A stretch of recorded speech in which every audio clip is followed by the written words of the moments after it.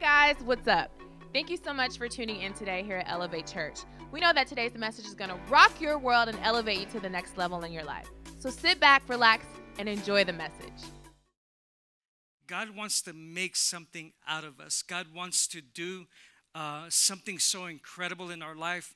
Why? Because He created us with a divine purpose. There should be a great meaning to your life, not just exist and breathe the air and work a job and eat food and go to sleep and wake up and do it all over again.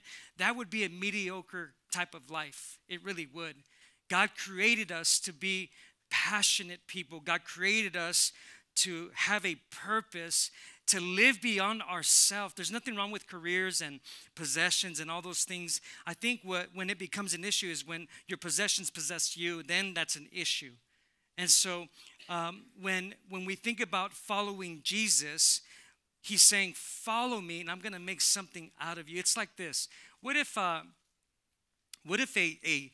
billionaire came to you and said, hey, Joni, you know what? I'm this, crazy billionaire that has all kinds of money. I don't even have enough life to spend it all. But here's what I want to do. I want you to follow me. And as you follow me, I'm just going to pour all of my wisdom and my insight. And you know what? I'm going to make a millionaire out of you. All you have to do is just follow me. Just come with me. How many would follow that dude? Oh, heck yeah, I would. I'd be like, let's do it. You know what I'm saying? Because I want to buy a yacht. I want to buy a house. Nothing wrong with possessions once again.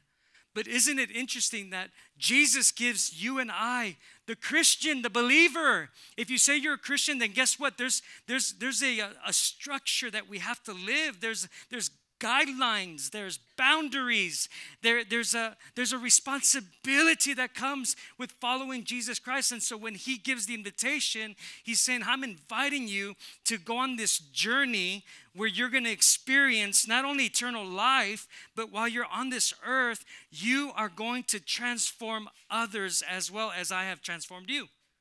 And that's what God wants to do with us. And so I'm going to read my first verse. If you use our app, our church app, I have a lot of notes for you today. So open that up. If you're not a note taker, guess what? You can become a note taker today for free $99. So just download our app and open it up. I got all kinds of notes there, and you can follow along. But look at this. In this story, Jesus speaks to 3 different people. One of them speaks to Him, and then Jesus speaks to 2 of them. And here's where we start in Luke 9, verse 57 through 62. It says, as they, who are they? The disciples. As they were walking along the road, a man said to him, I will follow you wherever you go. That's pretty, that's a commitment. To say, hey, Jesus, wherever you go, I'll go. And many of us have said that. God, I'll do whatever you want me to do, right? But check this out. And verse 58, so Jesus replied, and He goes all, like poetic on him. He says, foxes have dens and birds have nests, but the Son of Man has no place to lay His head. That dude's just like, dude, I just want to follow you. And so Jesus is speaking to him in these terms, in this language, but He's really trying to let him know what He's really asking for. Because when He says that foxes have dens, birds have nests, but the Son of Man has nowhere to lay His head, what He's really saying is, hey, listen, what you're asking me is simply this. You're asking me that you are ready to leave comfort, to leave Fox Sports on Sunday, to leave your entertainment, your television. You're saying that you're ready to leave your family, your friends. You're ready to leave anything and everything, your career, to follow me. You're willing to give up your soft, comfortable bed and your pillow where you lay your head on to follow me. And so, that's pretty intense, but stay with me because I don't want you to misunderstand me today. Just stay with me as he shares this. This is Jesus speaking here. And so He says in verse 59, He said to another man, so one said, I'll follow you. And then Jesus says to another dude, hey, you follow me. And now watch this. But he replied, Lord, first. Everybody say first. Isn't that like our life too? First, he says, first, let me go and bury my father. I mean, how many times do we want to put other things first, priority rather than God? Like today, you came to church, you put him first. That's awesome. But he says this, he says, Jesus said to him, let the dead bury their own dead, but you go and proclaim the kingdom of God. Now, if you read the scripture and don't read it with understanding, you would think, wow, man, Jesus is harsh, man. He just wants to take away my life. He doesn't give a rip about my family. My God, I just said my dad is dead. I'll explain to you what he really means. Still another said, I will follow you, Lord, but first, let me go back and say goodbye to my family. Jesus replied, no one who puts a hand to the plow and looks back is fit for service in the kingdom of God. What he's saying in this passage is simply this. He's saying, hey, listen, stop looking at your past.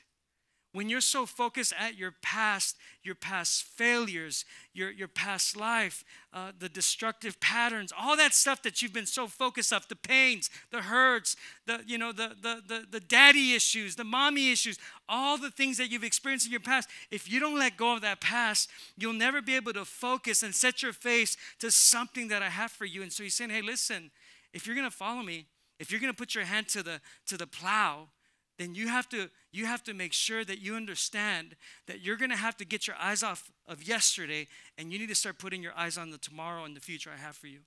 That's what he's speaking to the church today. The church is so messed up today. And when I say the church, I mean just the church in general. The churches around the world, we're wanting to follow Jesus until we have to follow him. And so the next few weeks, I'm going to be laying some foundation. And what does it mean to follow Christ? What does that look like? Because I'll tell you this right now, following Christ is not easy. It's a challenge. Following Jesus Christ becomes difficult sometimes. You know, it's not a popular thing to say that you follow Jesus. Have you ever had a conversation with someone and then they start finding out that you're very nice, and then, you know, you start sharing your faith and they say, hey, are you a Christian? And the moment you say, yeah, I'm a Christian, it kind of gets weird, funky. Have you ever had that awkward conversation? And then all of a sudden they went from them liking you to now they really don't like you very much. It's not popular to follow Jesus Christ. It's not popular to offer prayer. It's not popular to give encouragement through a scripture and say, hey, listen, you know what? Here's what Jesus says. He says that you can do all things through Christ Jesus who gives you strength. They'll look at you like you're funny.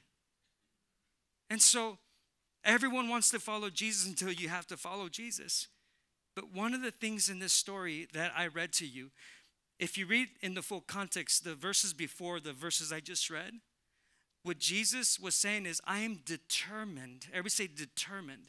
And as a person in general, if you're ever going to accomplish anything in your life, you must be determined. If you're going to accomplish your career, you must be determined. If you want to be successful in business, you must be determined. You cannot expect to be great at what you do in a career and not be determined. There's no such thing. And so Jesus was determined to be purposeful in his life, and he was determined to be missional for God because God gave Jesus a mission. He said, I have sent you to seek and save that which is lost, but it's going to cost you your life. And so we understand that when Jesus was willing to set his face to Jerusalem, which is really what the Bible was saying, he said his face was set to Jerusalem. Why Jerusalem? Because this was the place where he kept reminding the disciples, that's the place where I will be crucified. Then they're going to bury me. But on the third day, I'm going to come with resurrection power. And no one believed him. Well, he set his face to do the mission. How many of us have stopped setting our face towards our Jerusalem? Where's your face? What direction are you pointing? Because many times we, as Christians, really lack direction. We lack purpose. Here we have the greatest gospel. Here we have the greatest message in our hands, yet we lack direction of what? God, what do you want me to do? What do you want me to experience? And see, here's the thing, and I'm a true believer of this. I know that the gospel is very mysterious. That's what I love about Christianity. Christianity, I think the exciting part of being a Christian is that it's a mystery. Because when God says, go, you don't even know where the heck you're going. right? Have you ever had God tell you, go do this? You're like, what does it mean? And so the excitement and the mystery of following Jesus Christ is this. What if you were to completely give your life to follow Jesus? I wonder what would happen with your life. I wonder what kind of person you would become if you were to completely, I didn't say half-hearted, I'm saying wholehearted, completely give your life to the gospel of Jesus Christ. You can still do your career, you can still do the things you're passionate, but in the realm of Jesus being in the center of it. Like the centerpiece of your business, of your career, of whatever you do for a living, if Jesus was the center point of everything. I wonder what would happen with you. That's the exciting part. You see, I never thought I'd be a pastor. I was far away from God. I was a hater of God. I was an atheist. I hated religion. And so then God touches my life and he heals my life. He restores my life. And all of a sudden I start following Jesus. It's been 20 years I've been following Jesus. And as I was following Jesus, I was walking into this unknown territory. It was a mystery because I kept saying, I wonder what's going to happen. I wonder, because he keeps talking about purpose and calling. And I'm like, what's my call? But you know what? Sometimes, you know what? You don't have to focus so much on the call. You just need to put and set your face to Jesus. And then as you face Jesus, as you walk with Jesus, as you follow Jesus, you begin to discover your divine purpose in this life. And that's how I found the fact that God says, Mauricio, what you thought you were called to do, which there's nothing wrong to have a permissible will, right? Means that God will give you permission to do what you want to do as long as it's godly. But I want to have his perfect will for my life. Not permissible. His perfect will. And his perfect will only comes when you follow Jesus Christ. That's where you discover it. And this should be exciting because some of you right now, okay, yes, you have a career, once again, but I'm telling you, there's something more than just your career that God wants to do with you. There's more. There's an excitement that comes with following Jesus. There's a passion that comes with it. And that's what Jesus is saying to his disciples. He says, follow me and I'm going to make you into something different, something that people will look at and say, man, it's kind of like the disciples. They followed him for 3.5 years. Do you know what? The Pharisees, who were very well educated, they were so great in their theology. I mean, they went to the best of the best of the best of the best theologian schools and all that. And when they saw the disciples, you know what they said about them? They said, man, aren't these dudes, these uneducated and untrained men? And they're doing all these great, amazing works. I mean, they're doing some great stuff. And they're saying, man, these are those average Joes, and they're not nothing special. I mean, why would Jesus pick average people, everyday people, to do big things for God? Because even though they knew them as uneducated and untrained, they said this, but we cannot go from the fact that they've been with Jesus. When you're with Jesus, you do things that you could never think that you or imagine that you can do. I mean, you can do some amazing things with Jesus. I've had people tell me, man, what university did you go to? I didn't go to one. Why do you know so much about business? Why do you know? Because you know what? I'm passionate about learning. And you know what? A disciple is a learner, is a student. And so what God wants to do is, as we're going with Jesus, we're growing with Jesus. As you're going with Jesus, you're growing. But when you're not going with Jesus, you're not growing. And the challenge is this, is to have and see Christians that can be more mature to be Christ-like. We sang that song, right? Scandalous Grace. Man, I want to be more like you, Jesus. I wonder if that's really the cry of our heart. Because we sing it like, man, I want to be like you. Da, da. And I forgot the other lyrics. And just to know you, blah, blah, right? And so we're like, yes, and we're doing the wave, and, you're just, yeah. And then we get back out there and we flip off another person out on the street because they cut us off. I want to be like you.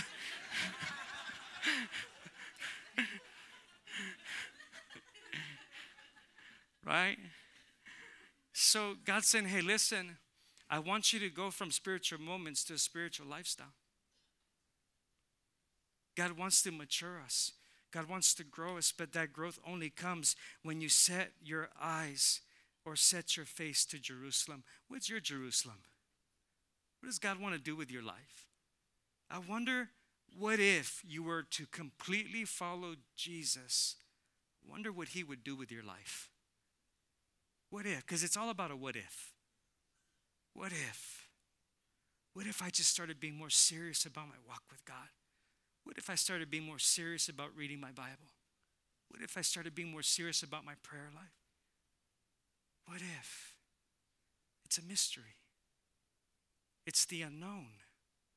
I mean, that's what faith is. Faith is calling those things that are not as though they were. It's the evidence of things hoped for. What if I would completely give my life to him? I remember back in the days, I've been in ministry. I've been walking with Jesus for 20 years. But, you know, the church I come from, they used to make us wear suits.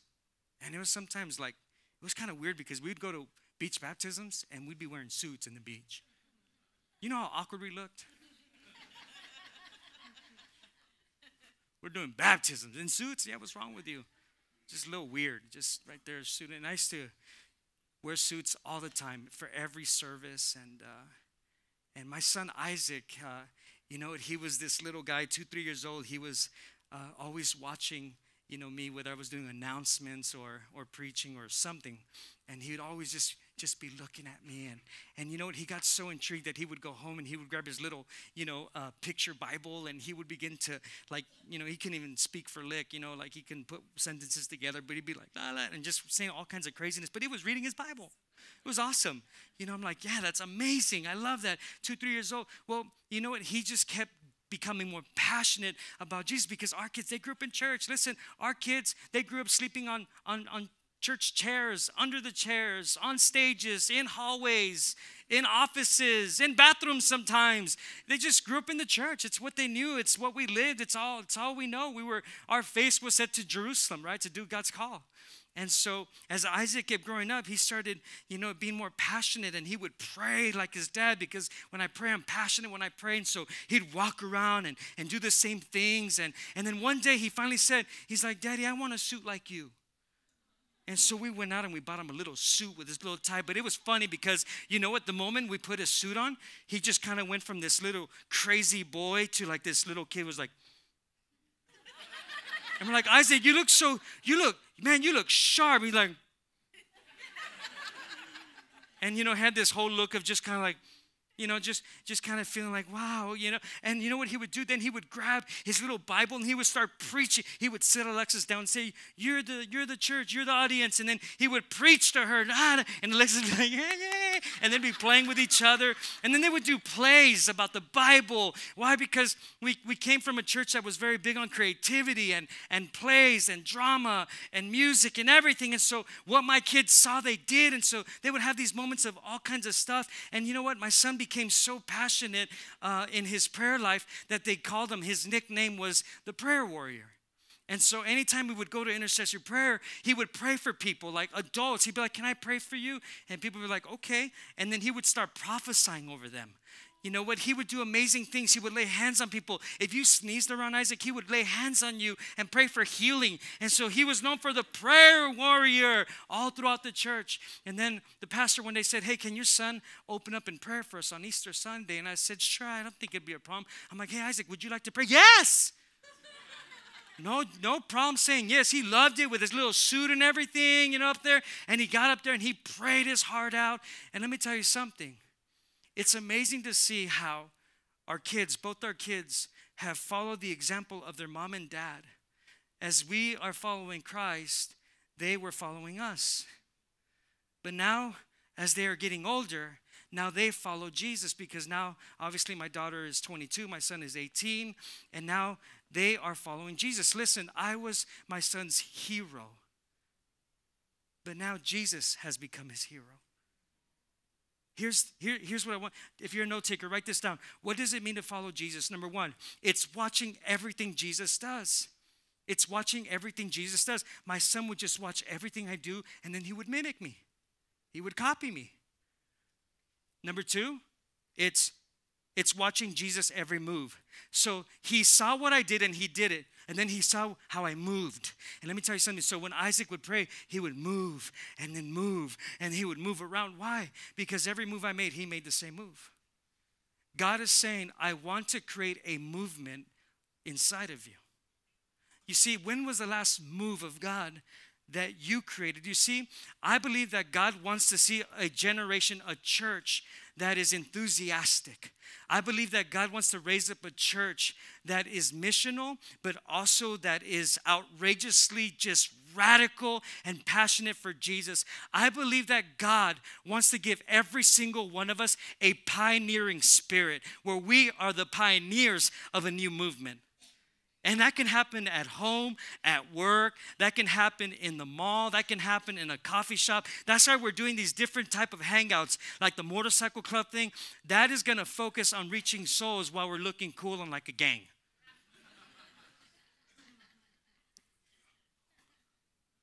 So we're going to get off the bike, look all gangster, and be like, hey, do you want to know Jesus? Right? But we're also on the same day, you know what? We're going out there and they're doing an event called Elevate Your Aim, where they're going to go out. And I love what Frank said. He just did it so well. In a very safe environment, we're going to shoot guns. You know, I love how he added that thing, because normally we get emails from people. They're like, what? I can't believe the church is shooting guns. But don't email me, please. I won't respond. But there's a purpose behind everything we do. It's not just, hey, let's go have fun. I don't hang out with people just to hang out.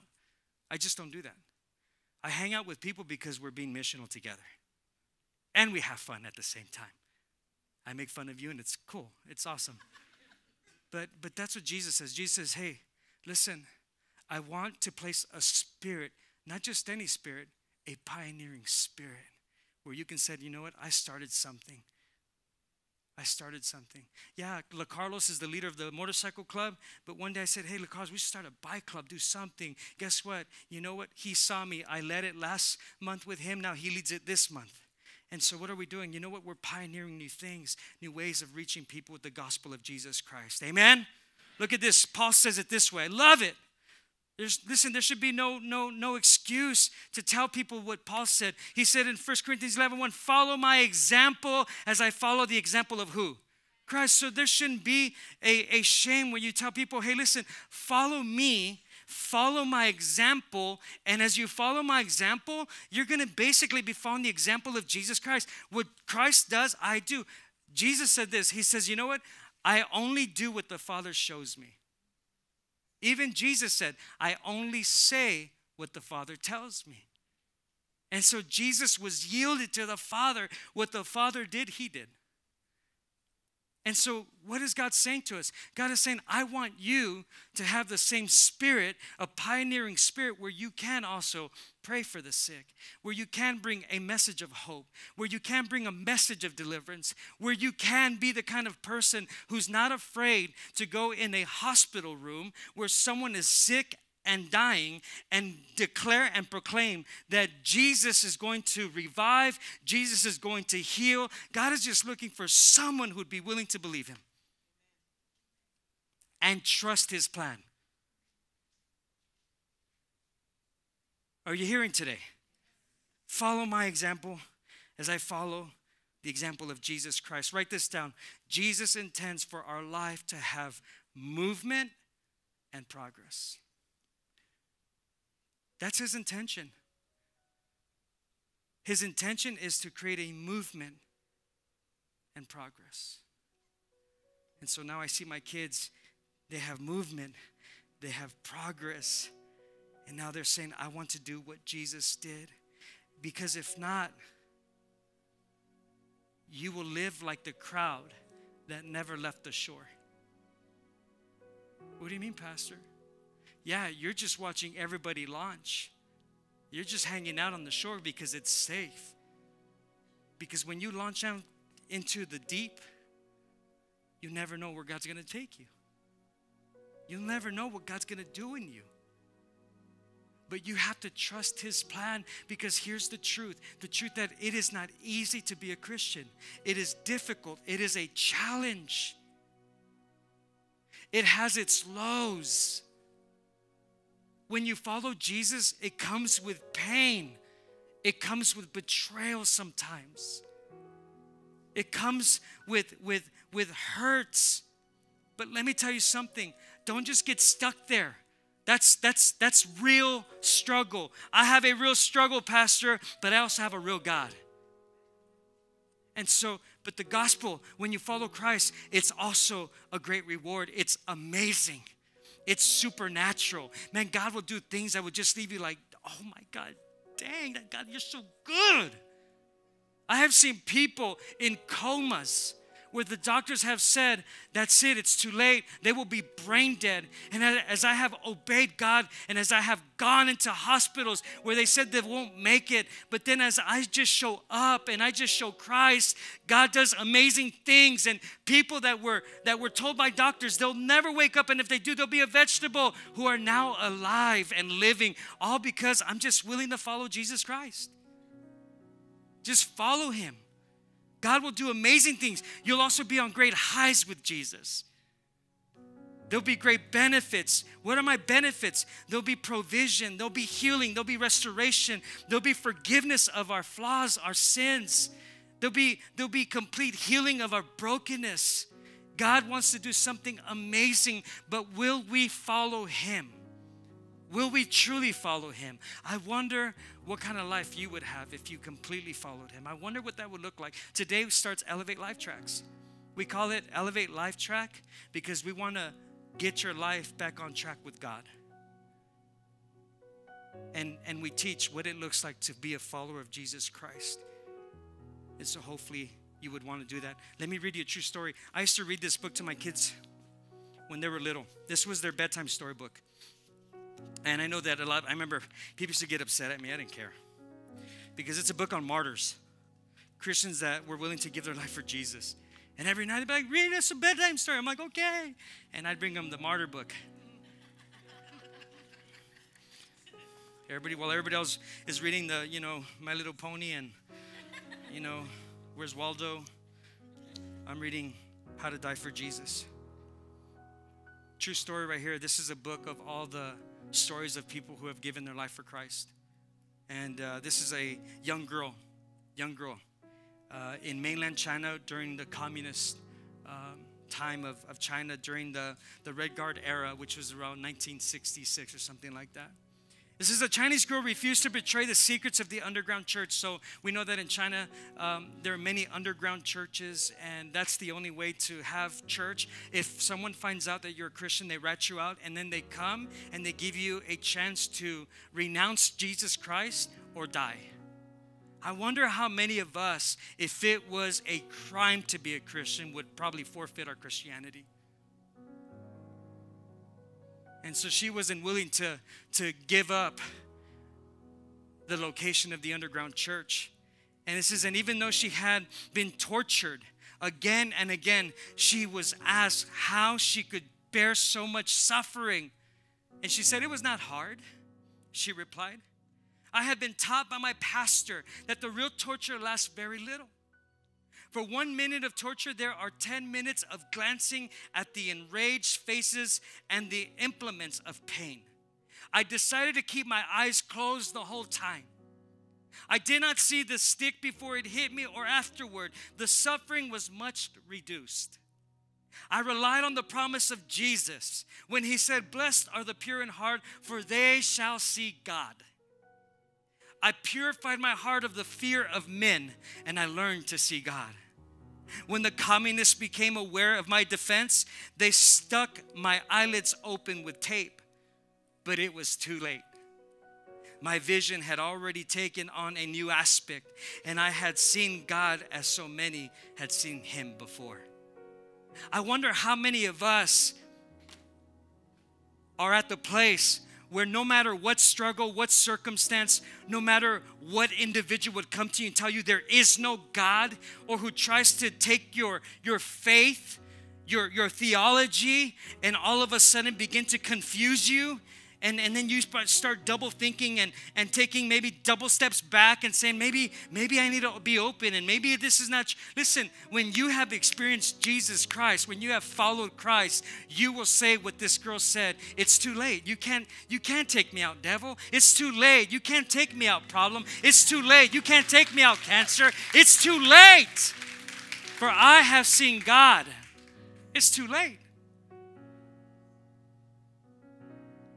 Close your eyes, lift your hands to heaven, and I want you out of your own heart say, it's too late. I follow Jesus. Amen. Put your hands down now, okay? So what is God saying? He's saying it's time to live beyond yourself.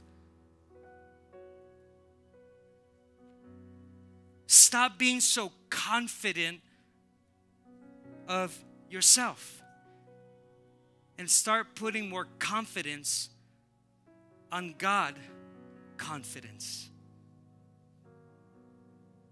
We'll call it Godfidence. Get some Godfidence in your life. Are you hearing me today? Okay, so what's the term Christian mean? Okay, what does that look? Look up on the term Christian simply means this. Yeah, you're a little Christ. It's like Isaac. Isaac was a little Mauricio. That's what they called him. Little Mauricio. Even now I get confused with Isaac. People sometimes think I'm Isaac, and sometimes they think he's me. But it also means follow after Jesus. Are you following after Jesus? Are you following after Jesus? Because for 3 years, these average disciples, these uneducated and untrained men were not only changed by Jesus, but he transformed their life so extreme that they changed the entire world. 12 men changed the world. I wonder what would happen to the church of today if people would take their walk with God serious. I wonder how many more Billy Grahams you would have in this generation. I wonder, it's not too late. You're not too old. You're not too young.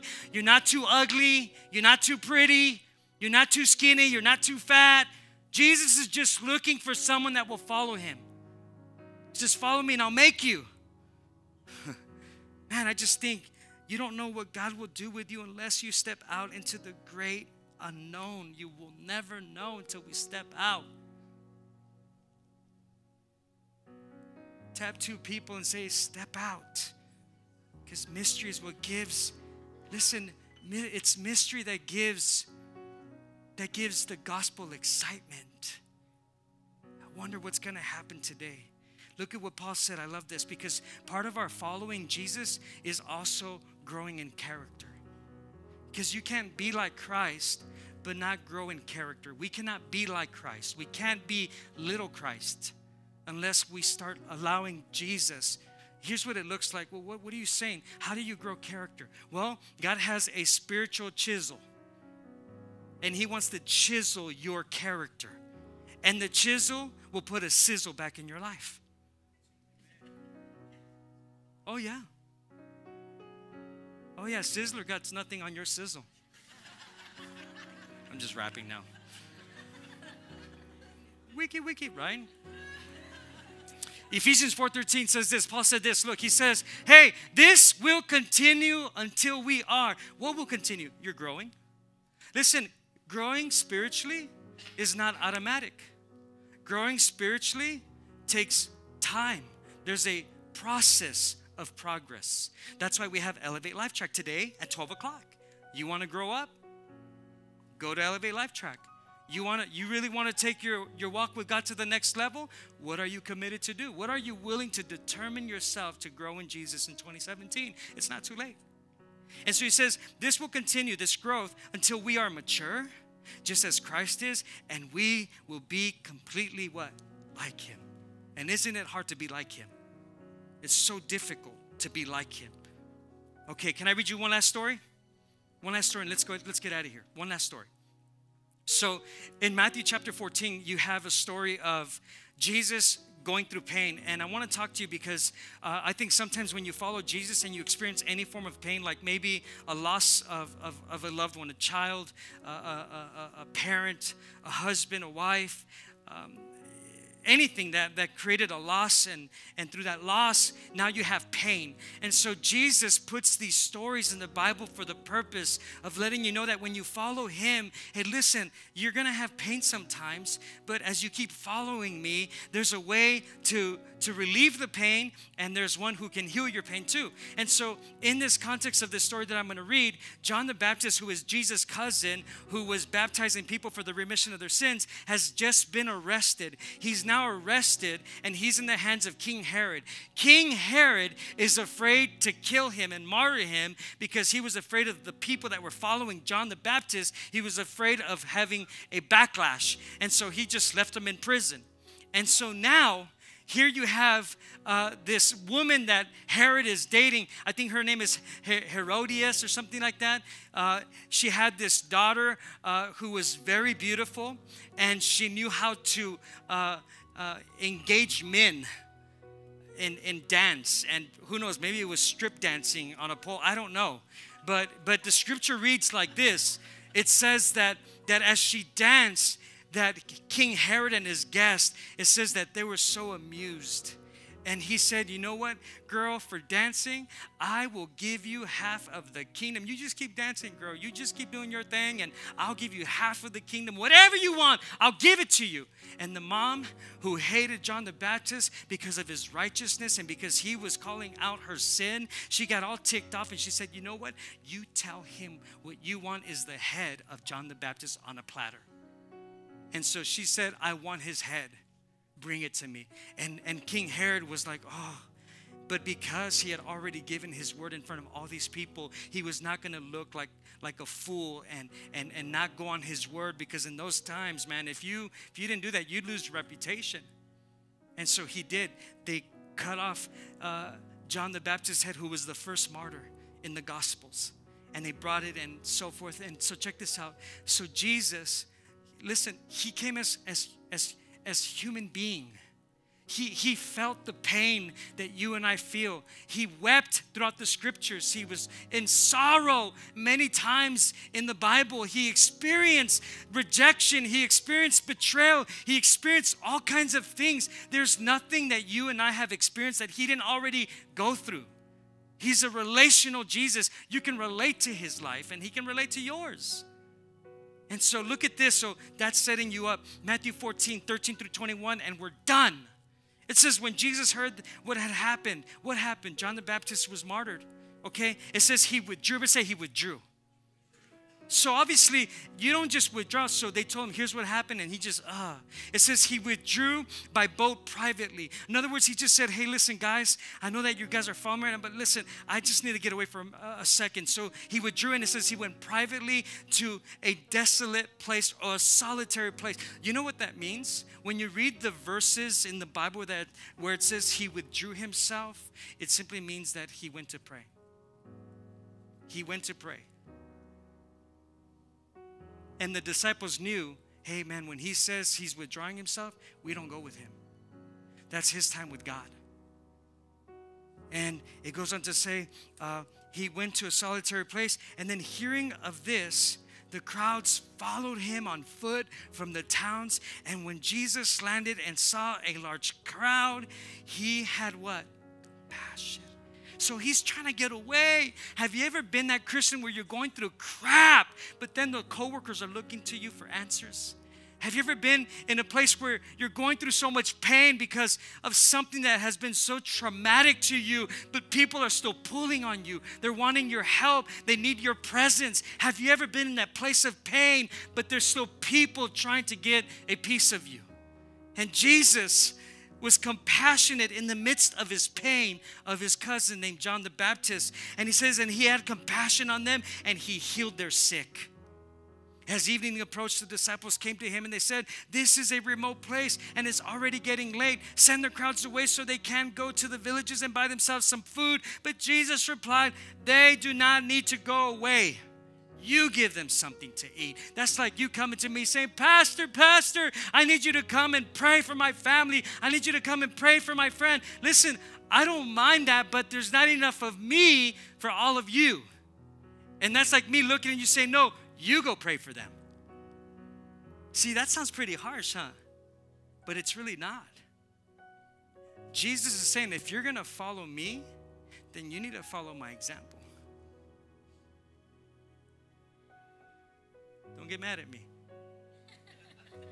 Some of you were going to ask me to go with you today, huh? You're like, dang, why do you have to say that, man? Because God wants to use you. Why? Because you'll never know if you step out to the unknown. What if you went and prayed? I wonder what would happen. What if you went and you delivered? I wonder what would change. You give him something to eat. Verse 17, we have heard only 5 loaves. We only have 5 loaves and of bread and 2 fish. And they answered, and he said, bring them here to me. Come on. And I love this because this is kind of crazy. See, when you hang with Jesus, man, he's going to ask you to do crazy, weird stuff, okay? So stay with me. Nobody moving around. And he directed the people. Everybody say he directed the people. So they're like, man, Jesus, all we got is 2 fish, 5 loaves. This is all we have, man. Send them away.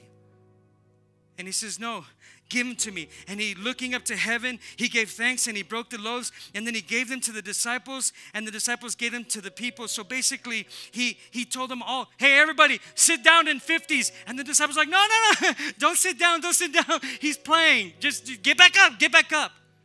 That's like some of us sometimes. God wants to do amazing things, but we kind of like, we don't want to take the prophetic word that he's trying to give us.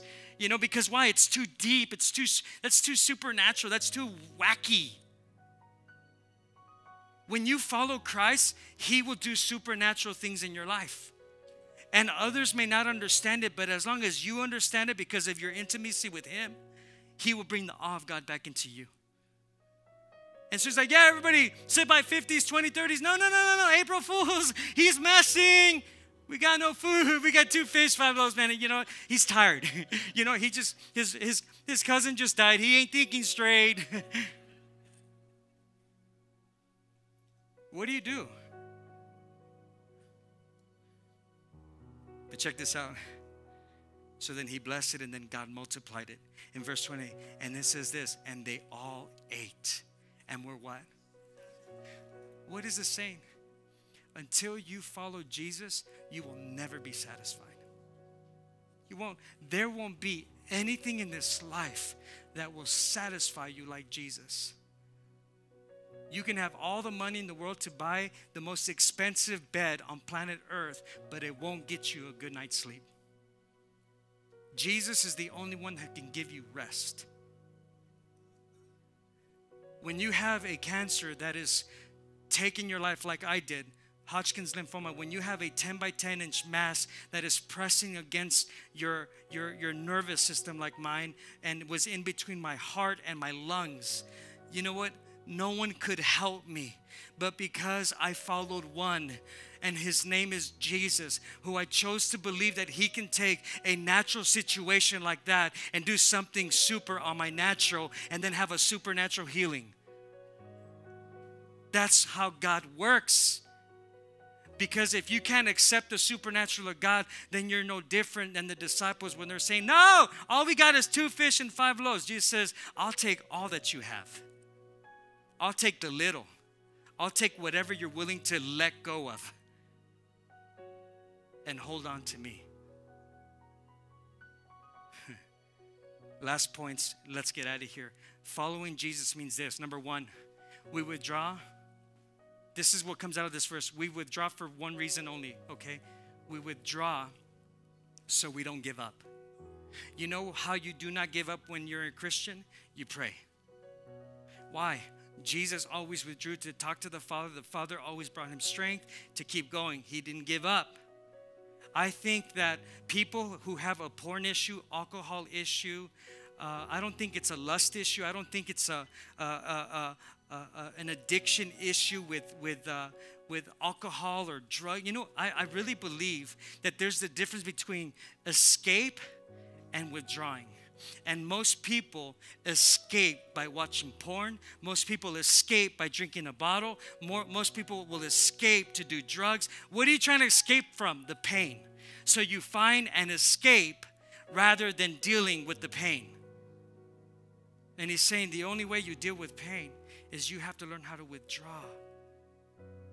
You learn to withdraw in order to get with God so that you don't what? Give up. Number 2, quickly. We are satisfied when we're satisfied when you let go of your life, then you can hold on to the new life he has for you. When you let go of your life, let go of what you want, then you can embrace what he has. Number 3, pray outrageous prayers that do the impossible. We got to come back to that place where we're going to pray crazy prayers. Crazy prayers, because Jesus prayed some crazy stuff. He got the 2 fish, 5 loaves, and it says, and he looked up to heaven and he said, Father, bless it. If today's message impacted you in any way and you would like to help us spread the gospel to others by giving a financial gift, please text the number below. And we know that someone's life will be changed as yours was today.